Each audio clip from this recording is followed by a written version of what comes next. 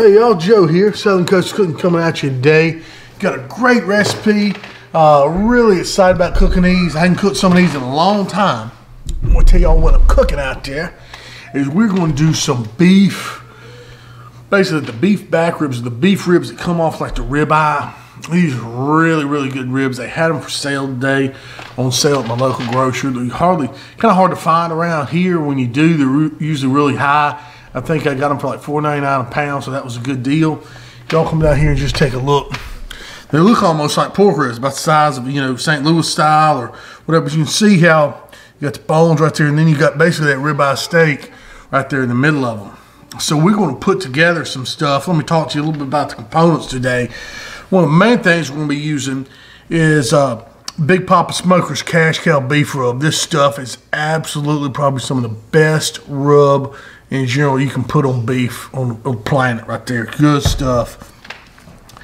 I may come in with a little bit of their Money Championship rub, just a little bit of that, but I want to top it off and get some of this sweet Money with a little bit of honey granules in there, kind of give it a little bit of sweetness pop at the end.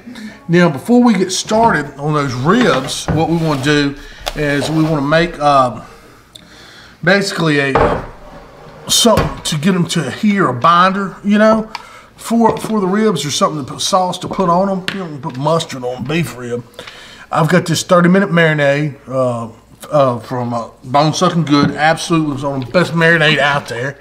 I buy this stuff by the case, y'all, and put a little bit of that in here. All right, and then I want to cut it, make it a little bit thinner with just some Lee & Perrins Worcestershire.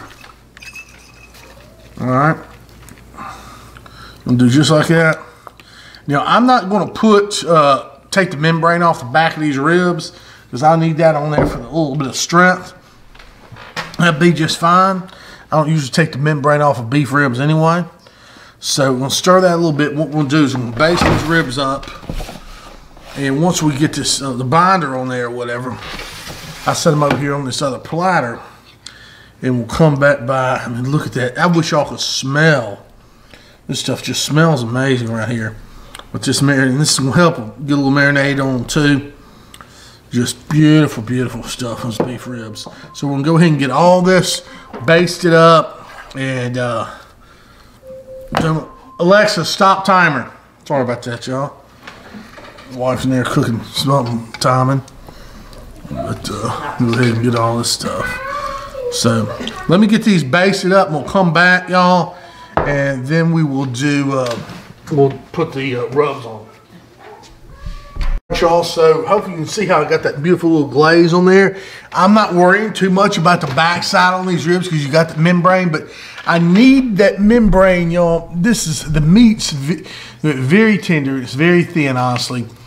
You just kind of eat up off that membrane. If you tear that membrane off the back, your ribs are going to fall apart. Your meat will turn almost like pulled beef, and you can stand loose. I mean, yeah, people have done it, pull the membrane off. If you want to do that, that's fine. But my preference is just leave it on just for the ease of cooking. All right. So first off, we're going to go with a Cash Cow. Absolutely wonderful beef rub from Big Poppa Smokers. You don't have to do a whole bunch of rub on these ribs. I already get a lot of natural good flavor in there. So we'll put the Cash Cow on there. I tell you what, just for good measure, we'll put a little bit on the back just to say, you know, we did a little bit of seasoning. But that's about all I'm going to put on the back of these ribs. Not really worried about it. You could score that with a knife if you want to. I may go back and do that just for some cross hatches. That's not a bad idea like I do with big beef ribs. I just want to get my good Cash Cow on here as evenly as possible. Okay, can I spread that out a little bit? Then I want to come in with a little bit of their just Money Championship rub. A little bit of that. Just a little there. All right, and then I want to hit it with the sweet Money. All right, this is the good stuff. This is going to be a little bit of that sweet pop. You know what I'm talking about? So let's go ahead and get it topped off with that. And y'all, that should be excellent right there. We'll go ahead and set these aside, get the other ones done. We'll get the Hunsaker smoking out there. We'll be ready to roll, y'all. It's going to be so good, I'm telling you. All right, y'all, we're getting ready to get the Hunsaker going. I've already lit it. We're going to be going with some of the smoky wood barbecue in chunks. We're using some pecan wood today. That's going to be really, really good. I'm going to get that loaded, a couple of chunks of that loaded in there. We're going to roll out. We're going to hang those ribs. It's going to be so good, y'all. Alright, y'all, now I'm about to load these beautiful beef ribs right there into the Hunsaker. Isn't that pretty? That's worth the picture right there. I'm afraid I'm going to have to snap that. That's beautiful. Alright, so we're going to load these into the Hunsaker. I'll come on over here real quick. Y'all can watch me. We'll load them down in there. I've already got a big old chub of bologna in there. Well, I'm doing a smoke. Sometimes if I happen to find that big old knot of bologna at the store, I'll go ahead and smoke some of that too. Get the smoke off that pecan rolling. So let's go ahead and put this down here. Bring all these bad boys here.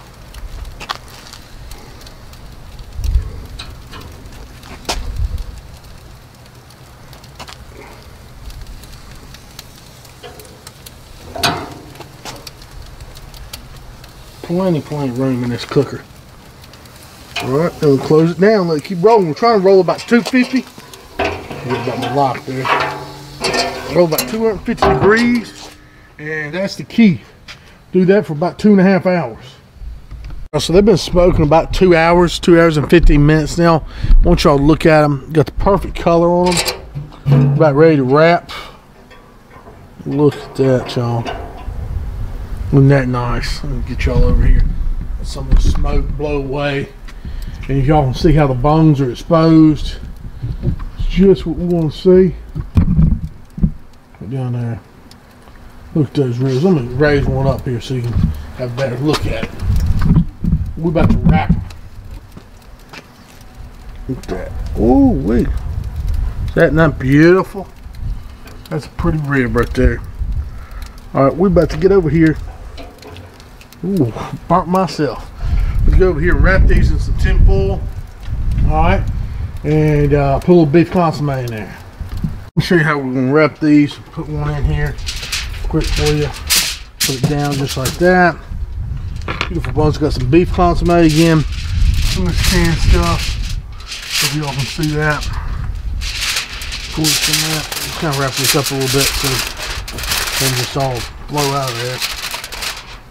Pour it. About half a can in there. Each one of these.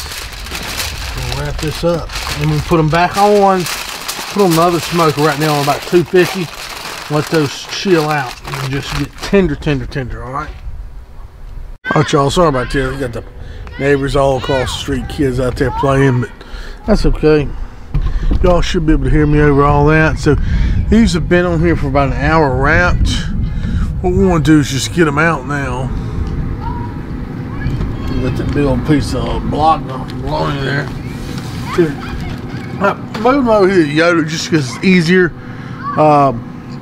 cooking with it. You know what I'm saying? When you got something wrapped, I don't want to waste all my fuel in the barrel cooker or in the Hunsaker. So look at this. How beautiful is that? Oh, look at that. A lot of, ooh, man, look at that. So what we're going to do, I'm going to go ahead and baste that a little bit. I've got a really nice barbecue sauce here. It's got a little coffee infused barbecue sauce I picked up at Kroger. Some of their private selection. Do a little bit of that. I'm going to put this back on there just for a minute. Kind of let that sauce set up. And this is going to be amazing. I'm going to go ahead and tell you. I already know. Not a whole ton of meat. What you got there is just ridiculously good. I'm going to put that back on there. Let the sauce just kind of thicken up on there. I'm going to do that with the rest of them. So let's say I'll put them back on the pit. And probably let that sauce just sit in there for about 15-20 minutes. I'll come back to y'all and we'll see how they are. Alright, y'all, so we're going to go ahead and get this off the cooker. Then we'll take it inside and get everything ready for the beautiful presentation. But it looks absolutely wonderful there on the grill. if y'all can see all that. And we'll go ahead and take it off, let it inside. Everything ready to go. So I'll take the ribs off. Just look at that right there. That's what I'm talking about. It's beautiful. Right there. Yeah. Alright, y'all. It's kind of hard doing this afternoon. Had some company come over and things like that. So I had to come out here. A bunch of kids and kids outside. So it's just really been a rough one. But anyway, we got all this stuff set up on the slate plate. It's really, really good. And just super tender. Look at that beef. Just pull some of it off there. Oh yeah. Give it a try.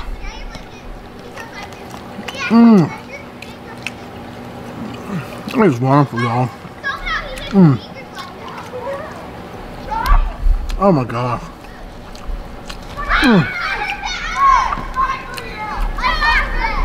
I tell you what, all that flavor from mid pop smokers and everything, and 30-minute marinade. Let's dip some in the juice.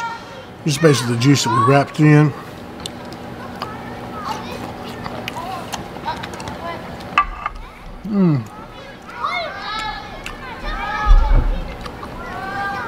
Absolutely amazing, y'all. I mean, this stuff, just the right consistency. Freaking flavor explosion.